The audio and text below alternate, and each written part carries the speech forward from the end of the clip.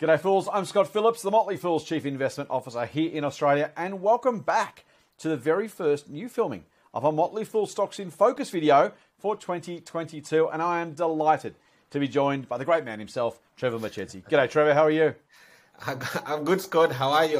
Mate, Happy New Year. Thank you, mate, and to you too. We did do some videos on the channel just to keep people interested while we had a bit of a break, but we are back with brand new filming as of last week and this week. So this is the very first Stocks in Focus video that's going to go live, which is pretty exciting for this year. Mate, we're going to talk about a company that, by rights, should be slow, boring, low profit, commoditized. If you'd ask me to pick an industry and say, a company should launch something new in this industry and try and take the world by storm. And in fact, maybe we should even like it as an investment. I don't know if you do or not, by the way. We'll get to that at the end. But it would not be internet and telecommunications. And yet, you're going to talk about a business that seems to have captured plenty of people's attention. The business, of course, is Aussie Broadband, and the code is ABB. Before we get into the investment merits or otherwise, mate, let's unpack the business. I'm going to assume it does broadband because it's called Aussie Broadband. But give me the rest of the story. Yes, Scott. I mean, like you rightfully said, telco is not one of those industries where you get excited about. But not generally. Not generally, yes, definitely. But I mean, also broadband. So just a high-level overview. The company, provide fiber internet connections. It's actually what essentially is called a retail. It's a retail internet service provider, which means that they provide the internet connection using on the back of the NBN fiber network.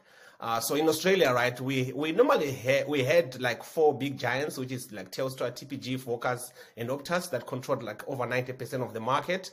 And as the incumbents, they do what incumbents do, right? They at some point in time they stop focusing or they stop obsessing on customer service, and then you get this new company, which is like a disruptor coming in the form of Aussie Broadband. So the company has been disrupting and, like you said, has been causing waves within the telco space. They initially started with a focus on residential areas, and their go-to-market plan was to partner with property developers. So when there's a new area being developed, they'll partner with them, and then they'll lay out the fiber connections in those property areas. But what really makes the company exciting is their obsession with customer service. And like again, this is something that we do not expect within the telco industry. Exactly. So the company has invested quite significantly in terms of their sales and marketing, and most importantly, they've invested quite significantly in terms of automating processes. Right. So when you go on the Aussie Broadband to buy your internet plan, the entire process to and from is automated, which makes it easier for customers to onboard, and also which makes it easier for client service. So that has been their bread and butter, or at least their go-to-market strategy. And then last year they acquired a company, I think it's called Over the Wire, which was their push into the enterprise and corporate fiber internet plans. So that acquisition went through last year, and the company has been growing quite significantly. I mean, just high level, just to give you some numbers, in terms of in FY21, Aussie Broadband grew its customer connections, which is essentially the number of new customers is acquiring, by 50% year over year. I mean, this is quite significant for a telco industry that barely grows by more than inflation in terms of on a year-to-year growth. So it just gives you the scope around the quality and the attractiveness of this company when it comes to customer value proposition.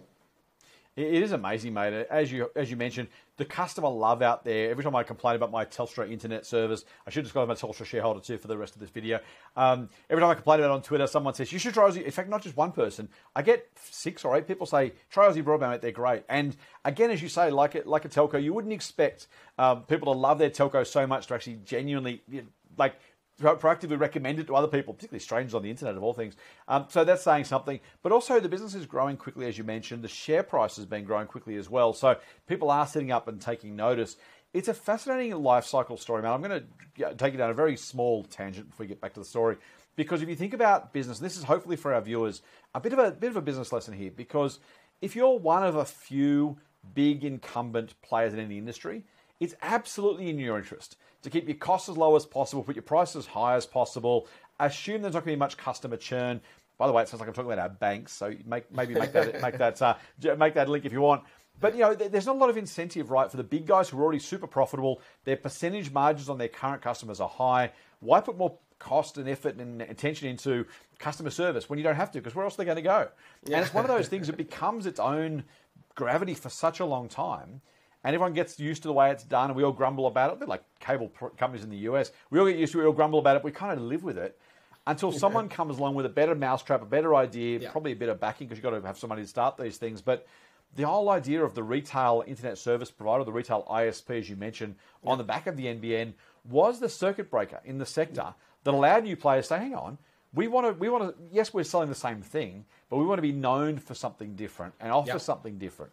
And it's just a real big reminder. If someone, I would have said, personally, probably 5 years ago, why would you bother starting a new retail ISP? You can't compete with Telstra. They're too big, too ugly, they're going to kill you. Yeah. But the levelling of the playing field, NBN, really did give people the opportunity, like Aussie Broadband, to jump in the market and say, we're going to do it differently and try and win some customers. And thus far, at least, seems to have worked. Yeah. No, Scotty, I think you're absolutely right, and they are winning customers. It's amazing, like both retail and right now also corporate and enterprise customers that are really moving to Aussie Broadband. Yeah.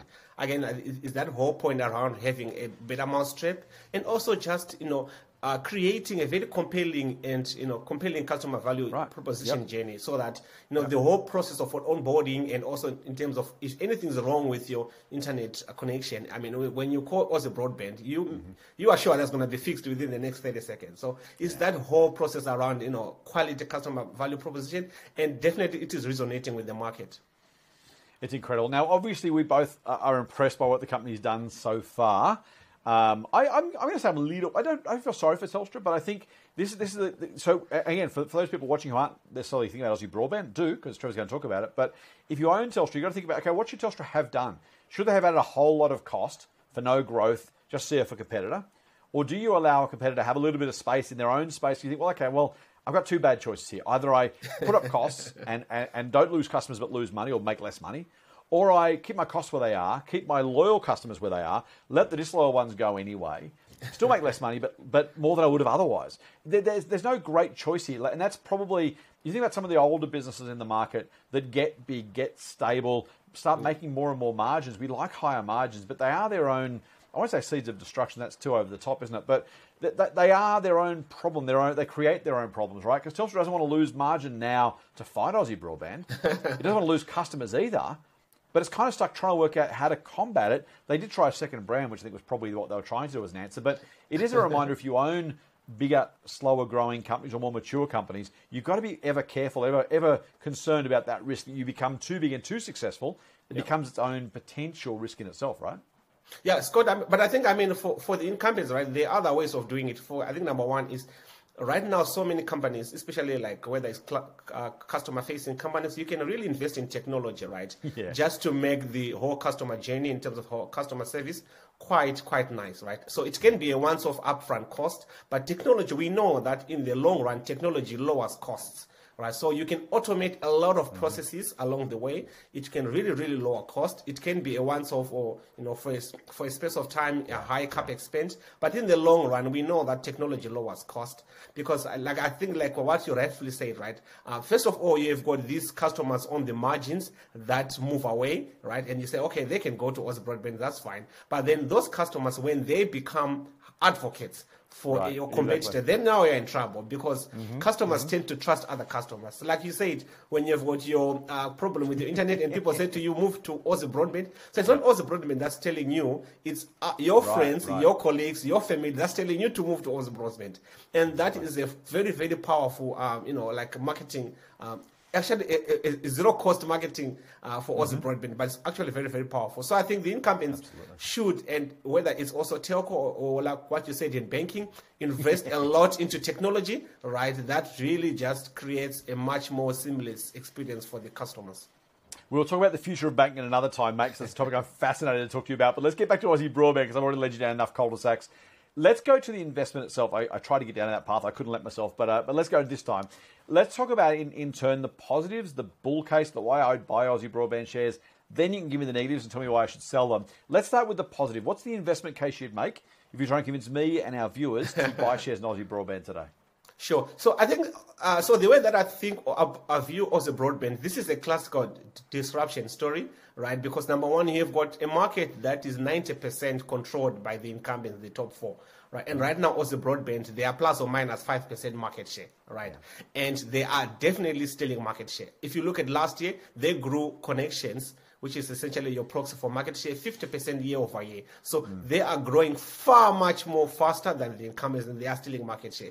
And there's always that what you call it, when you're incumbent, you then get into these tight spots about how do you respond to this versatile company. So that's the first thing. The market is big, and there's still a lot of opportunity for the company. And then secondly, I really like the culture in the company, especially the management.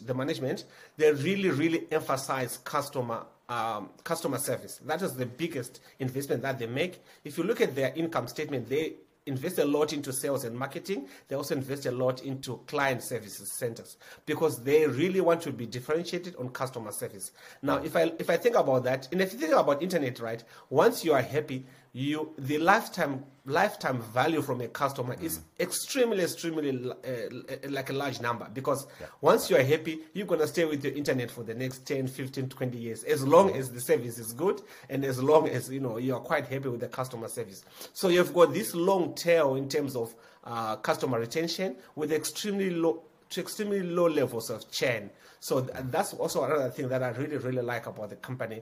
And of course, like what you said, I think they've been quite aggressive in the residential, and they're also now quite aggressive in the corporate space. They're also partnering with other companies on white label solutions. I think there's one company called Energy. So I might be forgetting the full name, but what they do is that they partner, and when this company comes and sells you like their gas and electricity product, they also provide you with Aussie Broadband package. So now the whole utility, so as a customer, right, you don't have to call 5 different utility companies to get gas, electricity, water, and then broadband.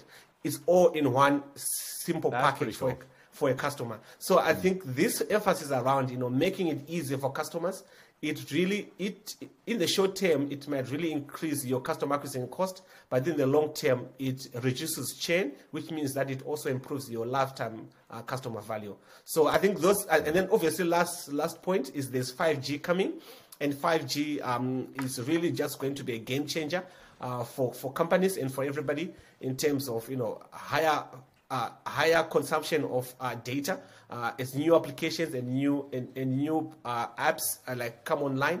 And right now there's also this talk about the metaverse, and all these companies like Aussie Broadband are simply going to benefit from that and high usage of data that we expect over the medium term. Nice, man. It's a pretty compelling one. We like the company, we like the future, we like the opportunity. The business competitive position looks pretty good. Yeah. So you sold me. Now unsell me. Take me down the bear case. Give me the reasons I shouldn't buy Aussie Broadband. If I had the shares, I should sell them right now. Sure. So telco industry by definition, right, is a price taker in terms of data price. So if you look at the last 10 years or so, there's been pressure in terms of pricing, and the cost of data has been going down over time, right? So because telco, really, what you produce at the end of the day is a commodity. And as a commodity, you've got really little pricing power. So, Aussie Broadband, like Telstra, like TPG or Focus or Optus, they will always face this pricing pressure, and which then in turn will lead to compressed margins over time. So that's obviously one thing to look at. The second thing, I think, which is also a function of the industry, is that telcos is really a high capex industry. Right, so like if you look at most of the companies, they can be profitable on the income statement, but then if you look at the free cash flows, once you take into consideration capex spent on fiber expansion and lay down new fiber, it's extremely high capex industry. So that's also but that is the virtue of the industry itself, because for you to stay competitive, you have to keep on deploying new fiber, and that is extremely expensive. So I think those are the key things, and then probably the last one is they've started doing acquisitions, right? And like any other company, acquisitions are a little bit tricky when you do them. They might appear nice on paper and everything else, but in terms of execution, in terms of integrating two companies, that is always proved to be quite tricky. So it's a risk that investors should always pay attention to. Yes, very easy to torch cash. We know that from past experience. Mate, let's wrap it up then. We've given a nice summary of the business, the category. I've tried to take you down some tangents. You've resisted lovely, which is great, so thank you. We've talked about the bull case and the bear case. Wrap it up for a minute, particularly at the current price, which is doing pretty well. I haven't looked at the share price chart recently, but it was on a bit of a tear for most of 2021. At the current price, if we look at 5 years, so let's take us out to January 2027. By then, is it a market-beating investment if we buy shares today, or a market lagger, do you reckon? Well, for Aussie Broadband, I think it's a market beating, and really, I'll really put this down to they have developed an internal culture within the company that focuses on customers. All right, and I think many businesses that always focus on customers, they always tend to win in the long run, right? And so that's the first thing. So that culture, I really like it. And also the CEO is quite adamant that we are here to serve the customer, and we are here to listen to the customer, and we are here to provide a superior customer experience. And I mean, we have such companies that we've seen that have done that over the years, whether here in Australia or also in the US. What it does is, in the short term, right, costs are high, capex are high, but what it does is it gives you this long, right, till lifetime customer value. Once customers love you, they tend to stick around for a very, very, very long time. So I think the company is going to be market beating. And I think if for investors that are interested in the telco space, I would rather buy Aussie Broadband than anything else. Beautiful. Lovely summary, Trev. Now, if you like what Trevor's had to say, and you should because he's great, follow him on Twitter at Trevor Muchedzi. One word, at Trevor Muchedzi. You can follow me on Twitter at TMFScottP. I'm also on Instagram at the same handle, TMF Scott P. I'm on Facebook at Scott Phillips Money. If you want to follow the Motley Fool social accounts, you should. We're on Facebook at the Motley Fool Australia, and on Twitter and Insta at the Motley Fool AU. And don't forget, while you're here, I'm supposed to say, this is YouTube, I'm supposed to say, like and subscribe. That's what I'm supposed to do. You point down there like that, and you say, please hit the like button so you get lots more of this good stuff. But if you subscribe to the channel, then you'll get a notification only to your device saying, hey, new video, Trev's here again, or Kevin, or Kate, or Benny, or Ryan, or Ed, or any of the great team. Andrew, lots of them, so many of them. We have an absolute welter of high-quality people. We're providing you on this platform for absolutely free. Why would you not like the channel? Why would you not subscribe? I don't know why. Do it, please, for me, or for you. Do it for you, actually, because you might just learn something like the fact that Trevor thinks Aussie Broadband is a market-beating stock. There you go. Trevor, mate, thank you for your time. Thank you, viewers, for spending some time with us. We know you've got lots of other choices, so we appreciate it. From Trevor, myself, and the whole Motley Fool team, until next time, Fool on. Fool on.